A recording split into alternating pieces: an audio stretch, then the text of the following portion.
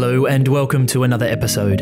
In this one, we will look at the focus hold button and how to change its function. The focus hold button on compatible lenses is the shortcut button located on the lens barrel. For example, the 135mm f1.8G master lens has two buttons, one found on the top and the other on the side. For many Sony telephoto lenses, such as the 100-400mm G master lens, you can find an additional third focus hold button on the bottom. The focus hold button is customizable, allowing you to assign a shortcut function to this button.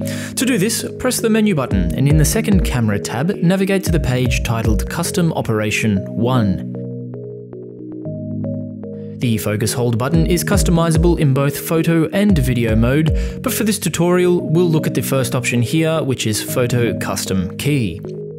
Select this, and on the fourth page titled Lens, the focus hold button is highlighted as customizable.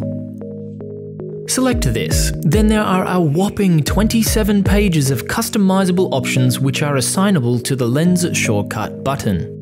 For this tutorial, we'll select Drive Mode. You will notice that despite the lens having multiple shortcut buttons, only one is customizable. This is because each button on the lens performs the same shortcut.